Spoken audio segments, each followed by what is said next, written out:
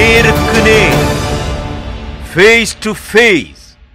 வாழ்த்துக்கள். திருமறை நேரம் நேயர்களே, ஆண்டவர் இயேசு கிறிஸ்துவின் இனிய நாமத்தில் உங்கள் யாவரையும் அன்போடு கூட இந்த கிறிஸ்துவுக்குள்ளே வெற்றி தமிழன் நேர்காணலுக்கு வரவேற்கிறோம். புது வருஷம் சில தினங்கள் போயிருக்கு, தீர்மானங்கள் எடுத்திருப்பீங்க, இப்படி செய்யணும் அப்படி செய்யணும்னு சொல்லி. தேவனுடைய வசனங்களுக்குள்ளே தீர்மானம் எடுங்க. தேவனுடைய வசனங்களை அதிகமாக வாசிங்க, கேளுங்க. இதிலிருந்து தான் நம்முடைய வாழ்க்கையினுடைய சீர் தொடங்கும், ஒழுங்கு தொடங்கும்.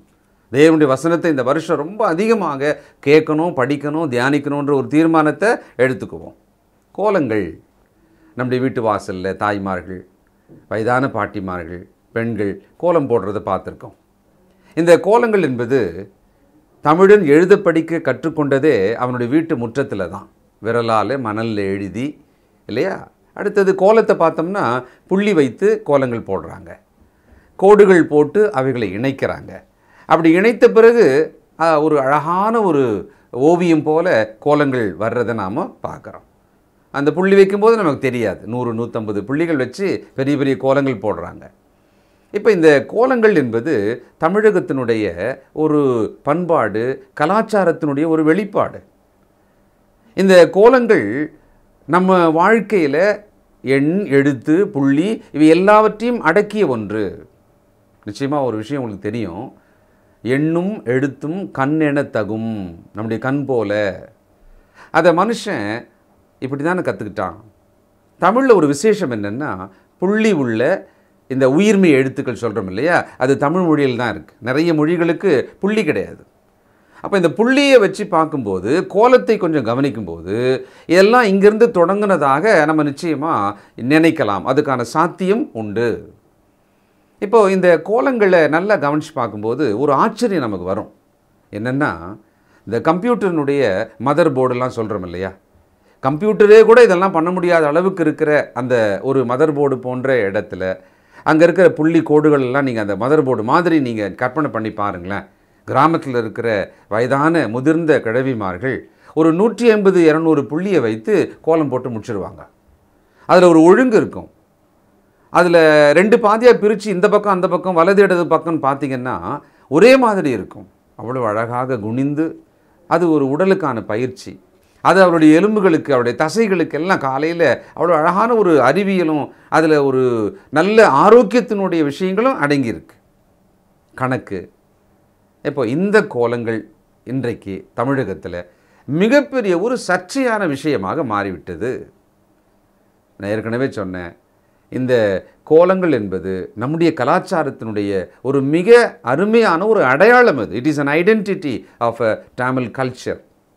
சரி, இப்போது இந்த கோலங்கள் எவ்வளவு அழகாக போட்டாலும், எவ்வளவு உறுதியான மையினாலேயோ அல்லது இந்த பெயிண்ட்டு அதனால் போட்டாலும் கூட ஒரு நாள் அது அழிஞ்சிடும். அழியாத கோலங்கள் அப்படின்றது என்னவா இருக்க முடியும்? அதை குறித்து வேதத்தில் நாம் எந்த கோணத்தில் பார்க்கலாம்? இதை தான் இன்றைக்கு நேர்காணலில் நாம் கவனிக்க போகிறோம். இன்றைய நேர்காணலில் நம்முடைய கிறிஸ்தவ பெரியார் ஐயா அவர்களை சந்திக்க வருகிறவர் அன்பு சகோதரர் சார்லஸ் குணசேகர் அவர்கள். வாருங்கள், நாம் நிகழ்ச்சிக்கு போகலாம். உலகெங்கும் வாழும் அன்பு தமிழ் நெஞ்சங்களுக்கு வணக்கம். 2020 புத்தாண்டின் முதல் நேர்காணல் நிகழ்ச்சி. உங்களை சந்திப்பதில் மிக்க மகிழ்ச்சி. உலகம் முழுவதும் பரவியிருக்கிற தமிழ் சொந்தங்களுக்கு புத்தாண்டு வாழ்த்துக்களோடு நேர்காணலுக்குள்ளாய் கடந்து வருவோம். இன்றைய நமது நேர்காணலில் கிறிஸ்தவ பெரியார், தேசிய வேதாகம கல்லூரியினுடைய கல்வித்துறை தலைவர் டாக்டர் பீட்டர் சாலமோன் ஐயா அவர்களை தான் சந்திக்கவிருக்கிறோம். வாருங்கள், நேர்காணலுக்கு செல்லலாம். ஐயா வணக்கம். வணக்கம். சொல்லுங்க. அழகிய கோலங்கள், அதற்கு ஆதரவும் எதிர்ப்பும் இந்தியா முழுவதும் சற்றேறக்குரிய பரவி வருகிறது. இந்த கோலங்களை பற்றியான உங்கள் கருத்துக்கள் என்ன? கோலங்கள் 2 வகையாக இருக்குது. அழிகிற கோலம், அழியாத கோலம். இப்போ நம்ம நாட்டில் பிரச்சனையை ஏற்படுத்துவதெல்லாம் அழிகிற கோலங்கள் தான். ஏன்னா வாசலிலிருந்து தண்ணீரை ஊற்றினால் அல்லது பெருக்கி எடுத்தால் அது போயிடும். அழியாத கோலங்கள் என்பது நம்முடைய நெஞ்சில், நம்முடைய ஆன்மாவிலே வரையப்படுகிற கோலங்கள். அதனால் 2 வகையான கோலங்களாக நான் அதை பார்க்குறேன். ஒன்று அழியும் கோலங்கள், இன்னொன்று அழியாத கோலங்கள். இந்த கோலங்களை பயன்படுத்தி இப்போ சமீபத்தில் ஒரு புரட்சியை உருவாக்கி கொண்டிருக்காங்க. ஒரு சாரார் கூடாது என்பதற்காகவும் ஒரு சாரார் வேண்டும் என்பதற்காகவும் தங்கள் வீட்டு வாசலில் கோலம் வரைவதையும் அதை போலீஸ் தடுப்பதையும் கைது பண்ணுவதையும் நீதிமன்றத்தில் நிறுத்துவதையும் பார்த்து நான் மிகவும் ஆச்சரியப்படுறேன். காரணம் என்னென்னா, நம்முடைய சுதந்திரம் எங்கே இருக்கிறது, எங்கே போய்கொண்டிருக்கிறது? இந்தியா இதுவரைக்கும் பின்பற்றி வருகிற அந்த ஒப்பற்ற சுதந்திரத்தினுடைய அந்த ஆளுமை எங்கே சென்றது என்று நான் ஆச்சரியப்படுகிறேன். அப்படியானால் ஐயா, இந்த கோலங்கள் ஏன் வரையப்படுகிறது? கோலங்கள் இந்திய துணைக்கண்டத்தில் தமிழகத்தை சார்ந்ததாக இருக்கிறது. மற்ற மாநிலங்களில் பண்டிகை காலத்தில் வண்ண கோலங்கள் அவர்கள் வரைகிறாங்க. அது கூட தமிழகத்தினுடைய கோலத்தினுடைய ஒரு தாக்கம். ஆனால் தமிழர்கள், தமிழ் மண்ணில் குறிப்பாக சைவ மக்கள் ஒவ்வொரு நாளும் 365 நாளும் ஆண்டில் தங்கள் வீட்டு வாசலில் அந்த கோலம் வரைவதை வழக்கமாக கொண்டிருக்கிறார்கள். எண்ணும் எழுத்தும் கண்ணென தகும். அப்போ ஆரம்ப மனிதன் முதல்ல எழுத்தையும் எண்ணையும் தரையிலே வரைந்து தான் கற்றுக்கொண்டான். ஆக இந்த கோலம் வரைதலுக்கும் கல்விக்கும் தொடர்பு இருக்கிறது. கல்விக்கும் ஆக இந்த கல்வியை முதன்மையாக கொண்டு தான் கோலங்கள் வரையப்பட்டிருக்கு. அப்போது அந்த புள்ளிகளை வைத்து கோலங்களாலே அந்த வரைகோடுகளை இணைக்கிற அந்த கிராப், அந்த விஷயமானது இங்கே நம்முடைய பண்பாட்டை சார்ந்ததாக இருக்கிறது. உதாரணமாக அனுதினமும் வரையப்படுகிற கோலம் வரவேற்பை காண்பிக்கிறது. சிறந்த நாட்களில் ஒரு பெண் பெரியவளானாள் என்பதை காண்பிப்பதற்காக, எங்கள் வீட்டில் திருமணம் வைக்கப்பட்டிருக்கிறது என்பதை குறிப்பதற்காக, இந்த வீட்டிலே இழவு ஏற்பட்டிருக்கிறது என்பதை வெளிப்படுத்துவதற்காக, பண்டிகை காலத்தை காண்பிப்பதற்காக. நான் சிறு வயது முதலே என் தெருவில் பார்க்கிறேன், கிறித்தவர்கள் அல்லாதவர்கள் கோலம் வரைந்து ஹாப்பி கிறிஸ்மஸ் என்று எழுதுகிறார்கள், பார்த்துருக்கீங்க, ஹாப்பி பொங்கல் என்று எழுதுகிறார்கள். ஆக இங்கே மதங்கடந்து கோலங்களில் ஒரு ஒருமைப்பாட்டை நான் இங்கே பார்க்கிறேன். அதே போல் happy independence day, happy Republic டே, ஹாப்பி பொங்கல், இதெல்லாம் எழுதுவதை நான் பார்க்கிறேன். ஆக கோலத்தோடு எழுதுவது இங்கே தமிழகத்தினுடைய ஒரு வழக்கமாக இருக்கிறது. அந்த வகையில் யாரோ ஒருவர் இந்த தேசத்தின் சட்டத்துக்கு எதிராக எழுதியிருக்கிறார் போல தெரிகிறது. அதை அவர்கள் அரெஸ்ட் செய்து போலீஸ் அலுவலகத்துக்கு கொண்டு போவது, நீதிமன்றத்துக்கு கொண்டு செல்வது, இதெல்லாம் அது அவங்களுடைய சொந்த விஷயம்.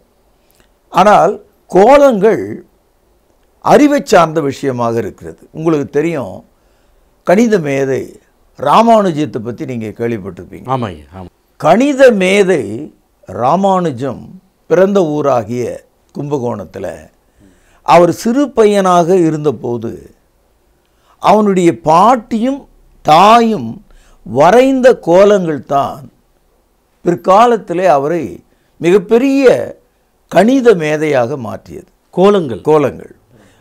அவர் இன்னும் ஒரு 20 ஆண்டுகள் வாழ்ந்திருந்தால் அவருக்கு நோபல் பரிசு கணிதத்திலே கிடைத்திருக்கும். இன்றைக்கு சிமெண்டரி என்று கணிதத்தில் சொல்கிறோம், அல்கோரிதம் என்று கணிதத்தில் சொல்கிறோம். அதாவது புள்ளிகளை இணைப்பது, ஒரு நேர்கோட்டிலே புள்ளிகளை இணைத்து கொண்டே வருவது. இன்றைக்கி நீங்கள் கிராமத்துக்கு போனீங்கன்னா 100 வயது கடந்த ஒரு பெரிய தாய்மார்கள் அழகாக குனிந்து 100 முதல் 150 புள்ளிகளை வைத்து அசாத்தியமாக, அனாவசியமாக அந்த புள்ளிகளை இணைப்பதை நீங்கள் பார்க்கலாம். கம்ப்யூட்டரில் கூட உங்களால் இணைக்க முடியாது. அந்த அளவுக்கு நினைவிலிருந்தே அவர்கள் இணைப்பதை நீங்கள் பார்க்கலாம். பிசகாமல் அதை இணைப்பதை நீங்கள் பார்க்கலாம். ஒவ்வொரு கோலத்துக்குள்ளும் ஒரு அழகு இருக்கிறதை நீங்கள் பார்க்கலாம். ஒரு நேர்கோடும் ஒரு புள்ளியும் செயல்படுவதை நீங்கள் பார்க்கலாம். அதுதான் இன்றைக்கி கம்ப்யூட்டர் கூட ஒரு 0 ஒரு 1 இதை வைத்து தான் கம்ப்யூட்டர் மொத்தமே செயல்படுது. அதே கருத்து தான் இங்கே புள்ளியும் நேர்கோடுமாக செயல்படுகிறது. என்னை பொறுத்த வரைக்கும் தமிழ்நாட்டு கோலங்களினுடைய இன்னொரு பிரதி தான் இன்றைய காலகட்டத்தில் நாம் பயன்படுத்துகிற இந்த கம்ப்யூட்டர்கள் என்று நான் சொல்லுவேன். கோலங்கள் நமக்கு எதையை வெளிப்படுத்துகிறது? கோலங்கள் பக்தியை வெளிப்படுத்துகிறது, சந்தோஷத்தை வெளிப்படுத்துகிறது, பண்டிகையை வெளிப்படுத்துகிறது, இல்லத்து காரியங்களை வெளிப்படுத்துகிறது, வரவேற்பை வெளிப்படுத்துகிறது. வெள்ளைக்காரன் ஆண்ட காலத்தில் வெள்ளையனே வெளியேறு என்ற அந்த வீர வாசகத்தை எழுதிய ஒரு காலத்தை நமக்கு காண்பிக்கிறது. அப்படியானால் ஐயா, முதல் அழகிய கோலம் எங்கே எப்பொழுது போடப்பட்டது? ஒரு கிறித்தவ போதகர் என்ற வகையில் நான் இந்த பைபிள் எடுத்து படிக்கும்போது முதலாவது அழியாத கோலத்தை பராபரனாகிய கடவுள் சிருஷ்டிகர் மனிதனுடைய ஆன்மாவிலே போட்டார். மனிதனுடைய ஆன்மாவில் நீங்கள் ஆதியாகமம் 1:26 படிச்சிங்கன்னா, தேவன் தமது சாயலையும் தமது ரூபத்தையும் மனிதனுக்கு கொடுத்தார். ஆதியாகமம் 2ஆம் அதிகாரம் 7வது வசனத்தை நீங்கள் படிச்சிங்கன்னா, தேவன் தமது ஆவியை மனிதனுக்கு கொடுத்து அவன் ஆத்துமாவாக மாறினான் என்று நாம் படிக்கிறோம். அப்போ அந்த அழியாத கோலம் மனிதனுடைய ஆன்மாவிலே கொடுக்கப்பட்டிருக்கு. இப்போது இந்த கோலம் என்ற வார்த்தை நீங்கள் பார்த்தீங்கன்னா, வரைகிற ஒன்று மட்டும் கோலம் அல்ல, ஒரு மனிதனுடைய ஸ்திதி, அதாவது தன்மை, அவனுடைய வாழ்க்கை. உதாரணமாக பாருங்கள், பிச்சைக்கார கோலம், இது அரச கோலம், இது ஆண்டி கோலம், அடிமை கோலம், இது அடிமை கோலம், இது நோயாளி கோலம், இப்படியெல்லாம் நம்ம பேசுகிறோம். ஆக இந்த கோலம் என்பது வரைகிறது மட்டுமல்ல, வாழ்க்கையும் காட்டக்கூடியதாக இருக்கிறது. முதல் கோலத்தை இறைவன் தான் போட்டார்னு சொல்ல வரீங்க? கண்டிப்பாக. இன்னும் அதை விட அதிகமாக வானம் என்ற ஆகாய விரிவில் தேவன் போட்ட ஒரு கோலம் இன்னைய தேதி வரைக்கும் அழியாமல் இருக்குது. என்ன கோலம் ஐயா?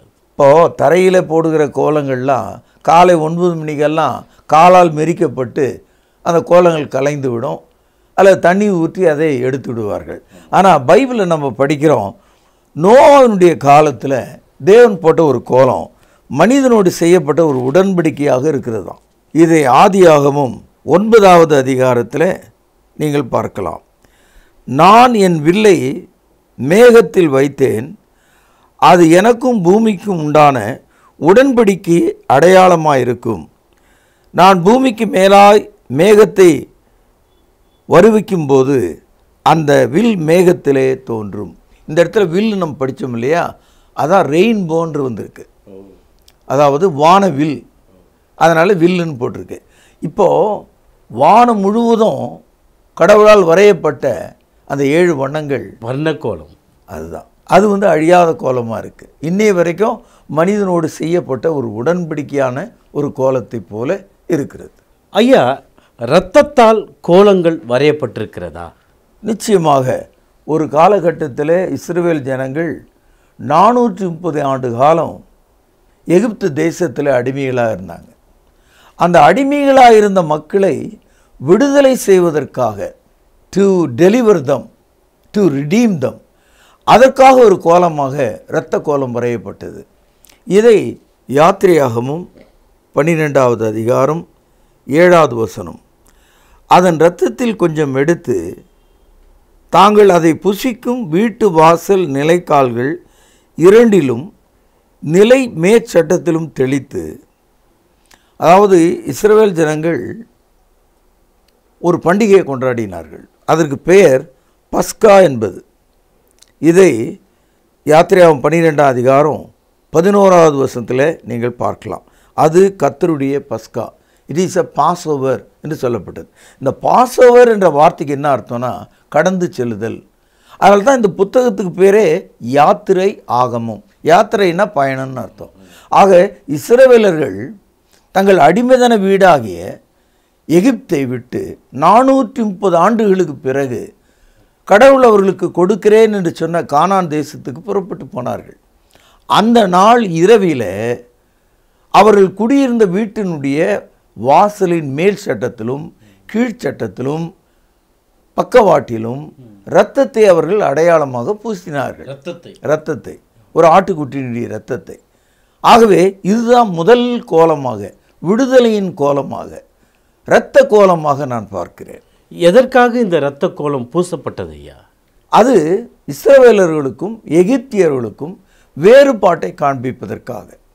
அப்படியானால் ஐயா, நாம் விரும்பாத கோலம் இருக்கிறதா? நிச்சயமாக. ஒரு வீட்டு வாசலாண்ட போகிறோம், அங்கே வரையப்பட்ட கோலம் நம்மை ஏற்றுக்கொள்ளக்கூடாததாக இருந்தால் அந்த வாசலை நம்ம மிதிக்க கூட மாட்டோம் இல்லையா? ஒரு வரவேற்பை நல்வரவு என்பது போல் இருந்தால் அது நமக்கு மகிழ்ச்சி அளிக்கும். வராதே அப்படின்னா அது எதிர்ப்பு தானே. கண்டிப்பாக.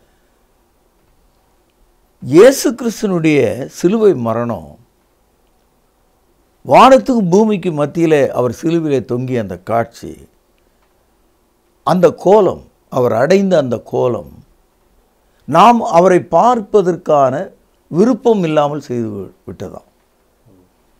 ஏசாயா 53ஆம் அதிகாரம் 3வது வசனம், அவர் அசட்டை பண்ணப்பட்டவரும் மனுஷரால் புறக்கணிக்கப்பட்டவரும் துக்கம் நிறைந்தவரும் பாடு அனுபவித்தவருமாய் இருந்தார். கவனிங்கள், அவரை விட்டு நம்முடைய முகங்களை மறைத்து கொண்டோம். அவர் அசட்டை பண்ணப்பட்டிருந்தார், அவரை எண்ணாமற் போனோம். ஆக இன்றைக்கும் இயேசுனுடைய சிலுவை மரணத்தை காண்கிற அவபக்தி உள்ள மக்கள், அவிசுவாசிகள் தலையை திருப்பிக் கொண்டு அதை மறுதலிக்கிறாங்க. தேவன் மனிதனுக்காக வரைந்த அந்த கோலம், அவருடைய காட்சி, அவருடைய மரணம் விசுவாசிக்கிறவனுக்கு ரட்சிப்பும் அவிசுவாசிக்கிறவனுக்கு ஆக்கினி தீர்ப்பையும் கொடுக்கக்கூடியதாக இருக்கிறது. இது தேவன் வரைந்த கோலம். தேவன் அவரை இவ்விதமாக அனுப்பினார். பிலிப்பியர் 2வது அதிகாரம் 6 முதல் சில வசனங்கள், அவர் தேவனுடைய ரூபமாயிருந்தும் தேவனுக்கு சமமாயிருப்பதை கொள்ளையாடின பொருளாக எண்ணாமல் தம்மை தாமே வெறுமையாக்கி அடிமையின் ரூபம் எடுத்து மனுஷ சாயலானார். அவர் மனுஷ ரூபமாய் காணப்பட்டு மரண பரியந்தமும், அதாவது சிலுவையின் மரண பரியந்தமும் கீழ்ப்படிந்தவராகி தம்மை தாமே தாழ்த்தினார். அதாவது இயேசு கிறிஸ்துனுடைய கோலத்தை மனிதர்களால் ஏற்றுக்கொள்ள முடியாது. அவர் தேவனாயும் தேவனுடைய ரூபத்திலும் இருந்தவர் தன்னை வெறுமையாக்கி கொண்டு அடிமையின் கோலம் எடுத்தார் என்று நாம் படிக்கிறோம். ஒரு பிச்சைக்காரர் எப்போதும் யாராவது கொடுப்பார்களா என்று விடியற் காலையிலிருந்து இரவு வரைக்கும் கேட்டுக்கொண்டே இருப்பார். அப்படி அவன் கேட்டுக்கொண்டிருக்கும் போது இந்த பிச்சைக்காரனை விட ஒரு கேவலமான ஒரு பிச்சைக்காரன் சாயங்காலத்தில் போகிறது வழக்கம். அவனை இவன் சீண்டவும் மாட்டான், கேட்கவும் மாட்டான். நம்மளோட மோசமான ஆள்றாவன். ஒரு நாள் அவன் அரசனை சந்திக்கிறான். இந்த பிச்சைக்காரன் அரசன் அவனை பார்த்து கேட்டான், என்னை எப்போ ஏதாவது நீ பார்த்துருக்கியான்னு. ஐயா, இன்றைக்கி தான் ஏன் முதல் முறையாக பார்த்தேன் அப்படின்னு சொன்னான். அதுக்கு ராஜா சொன்னார், உன்னை நான் நிறைய முறை பார்த்துருக்கேன். நீ அந்த தெருமுனையில் உட்காந்துருப்ப, நீ அழுது கொண்டிருப்ப, நீ தரையில் புரண்டு கொண்டிருப்ப, ஐயோ அம்மா என்று கதறுவ, அதெல்லாம் நான் பார்த்துருக்கேன்னு அவர் சொல்ல சொல்ல இந்த பிச்சைக்காரனுக்கு ஆச்சரியம் தாங்கலை. ஏன்னா அத்தனையும் உண்மை. அப்போ இவன் கேட்டான், எப்பொழுது நீங்கள் என்னை பார்த்தீங்கன்னு. நான் ஒவ்வொரு நாள் மாலையில் நீ இருக்கிற பகுதியில் என்னுடைய நாட்டு மக்கள் எப்படி இருக்கிறார்கள் என்று, என்னுடைய ஊரில் உள்ள மக்கள் எப்படி இருக்கிறாங்கன்றதை நான் பார்க்கும்படி வருவது வழக்கம். அப்பொழுது நான் ஒரு பிச்சைக்கார வேஷத்தில் வந்தேன் அப்படின்னார். அது மாதிரி தான் பாவம் செய்த மனிதர்களை மீட்பதற்காக தேவன் மனித உருவிலும் அடிமை உருவுக்கு மாறி அந்தகார கோலம் எடுத்துக்கொண்டார். அவரை நாம் பார்க்கும்போது நம் தலையை திருப்பி கொண்டோம். இயேசு கிறிஸ்து பிறப்பதற்கு 1000 ஆண்டுகளுக்கு முன்னால் சொல்லப்பட்ட ஒரு தீர்க்க தரிசன பகுதி இது. சங்கீதம் 22:1, என் தேவனே என் தேவனே ஏன் என்னை கைவிட்டீர். இந்த வசனம் 4 சுவிசேஷ எழுத்தாளர்கள் புதிய ஏற்பாட்டில் பதிவு செய்திருக்காங்க. இயேசு சிலுவிலே கதறிய அந்த வார்த்தை அது. என் தேவனே ஏன் என்னை கைவிட்டீர். My God why tau forsaken me என்று சொன்னார். அது மாத்திரமல்ல, 7ஆம் வசனம் பாருங்கள். என்னை பார்க்கிறவர்கள் எல்லாரும் என்னை பரியாசம் பண்ணி உதட்டை பிதுக்கி தலையை துலுக்கி. இயேசு சிலுவிலே தொங்கும்போது மக்கள் அப்படி தான் அவரை பார்த்தாங்க. சங்கீதம் 22:14 பாருங்கள். தண்ணீரை போல ஊற்றுண்டேன், என் எலும்புகள் எல்லாம் கட்டுவிட்டது, என் இருதயம் மெழுகு போலாகி என் குடல்களின் நடுவே உருகிற்று, என் பெலன் ஓட்டை போல காய்ந்தது, என் நாவு மேல்வாயோடு ஒட்டி கொண்டது, என்னை மரண தூளிலே போடுகிறீர். இந்த காட்சியை சிலுவை நமக்கு காண்பிக்கிறது. நான் தாகமாக இருக்கிறேன் என்று அவர் சொன்னபோது அவர் உடலில் உள்ள எல்லா கொழுப்பும் கரைந்து வெறியேறி விட்டதனால, இரத்தமாக வடிந்து விட்டதனால அவர் கதறின காட்சியை இந்த தீர்க்க தரிசனம் நமக்கு காண்பிக்கிறது. இது அப்படியே நிறைவேறுகிறது. அது மாத்திரம் இல்லை, இயேசு சிலுவையில் அறையும் போது அவர் மேலிருந்த வஸ்திரத்தை கூட எடுத்துக்கொண்டார்கள். அதுவும் ஒரு தீர்க்க தரிசனமாக இருக்கிறது. இதை சங்கீதம் 22:18 வசனத்தில் நீங்கள் பார்க்கலாம். என் வஸ்திரங்களை தங்களுக்குள்ளே பங்கிட்டு என் உடையின் பேரில் சீட்டு போடுகிறார்கள். 1000 ஆண்டுகளுக்கு முன்னால் இயேசு கிறிஸ்துவின் மீது வரையப்பட்ட அந்த கோலத்தை தீர்க்க தரிசனமாக கடவுள் மனிதனுக்கு சொல்லியிருக்கார். இப்போது நாளைக்கு என்ன கோலம் வரைய போகிறேன்னு அந்த கிழவிக்கு மட்டும்தான் தெரியும், வீட்டில் இருக்கிற அம்மாவுக்கு தான் தெரியும், வேறு யாருக்கும் தெரியாது. ஆனால் தேவன் வரைகிற அந்த அழியாத கோலம் மனிதனுடைய ரட்சிப்புக்காக எப்படி இருக்கிறது என்பதை இந்த சங்கீதத்தில் நாம் பார்க்கிறோம். அப்படியானால் ஐயா, அழியாத கோலம் ஒன்று உண்டா? இயேசுனுடைய சிலுவை தான் அழியாத கோலம். இந்த கோலத்தை நீங்கள் விசுவாசித்தால், இந்த காட்சியை நீங்கள் ஒப்புக்கொண்டால், நீங்கள் உங்கள் பாவங்களிலிருந்து விடுதலையாகி தேவனுக்கு பிரியமான மக்களாக மாறிவிட முடியும். ஏசாயா தீர்க்க தரிசன புத்தகம் 52வது அதிகாரம் 14வது வசனம் பாருங்கள். மனுஷனை பார்க்கிலும் அவருடைய முகப்பார்வையும் மனுபுத்திரரை பார்க்கிலும் அவருடைய ரூபமும், கவனிங்கள், இவ்வளவு அந்த கேடு, அந்தம் என்றால் உடல், கேடு என்றால் கோலம், அந்த கோலம். அதனால்தான் சபைகளிலே பாடும்போது அந்த கோலம் என்று சொல்லி இயேசுவை வர்ணிக்கிறார்கள்.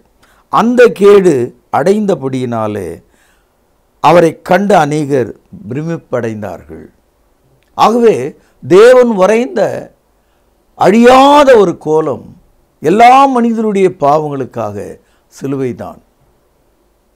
அவர் தேவனுடைய ரூபமாயிருந்தும் அதை ஒரு கொள்ளையாடின ஒரு பொருளை போல அவர் எண்ணாமல், ஒரு வாய்ப்பாக எண்ணாமல், தம்மை தாமே வெறுமையாக்கி, காலியான ஒரு குடத்தை கவிழ்த்து வெயிலில் வைத்தால் பானையில் உள்ள ஈரம் கூட காய்ந்து விடும். அவ்விதமாக தன்னை முற்றிலுமாக மாற்றிக்கொண்டார். யோவான் 13ஆம் அதிகாரத்தில் படிக்கிறோம், இயேசு கிறிஸ்து மனிதர்களுடைய கால்களை தன்னுடைய மடியிலே வைத்து அவைகளை கழுவி அதை துடைக்கும் ஒரு அடிமையாக தன்னை காண்பிக்கிறார். அவர் அடிமையின் ரூபம் எடுத்து மனுஷ சாயலானார். சிலுவையின் மரண பரியந்தமும் அப்படியே இருந்தார்.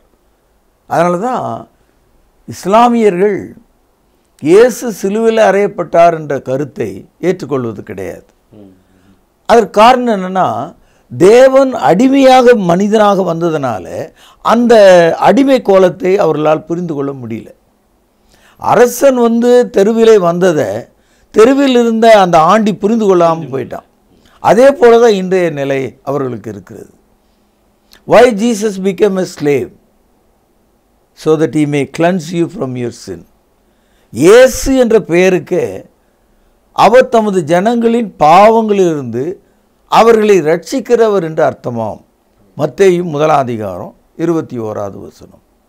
ரோமர் 6ஆம் அதிகாரம் 9வது வசனத்தில் இயேசு கிறிஸ்துவினுடைய உயிர்த்தெழுதல் தேவனால் மனிதனுக்கு காண்பிக்கப்பட்ட ஒரு அழியாத கோலம். ஏன்னா இறந்த ஒரு மனிதன் அதோடு முடிந்தான் என்று இந்த உலகத்தில் நம்பப்படுகிறது. ஆனால் இயேசு கிறிஸ்து மரித்து வேத வாக்கின்படி 3வது நாளை எழுந்தார். அவர் மீண்டும் மரிக்கவில்லை, மீண்டும் அந்த நிலையிலிருந்து தள்ளப்படலை. அவர் எப்பொழுதும் பரலோகத்தில் இருக்கும்படி பரமேறி சென்றார் என்று படிக்கிறோம். ரோமர் 6ஆம் அதிகாரம் 9வது வசனம்.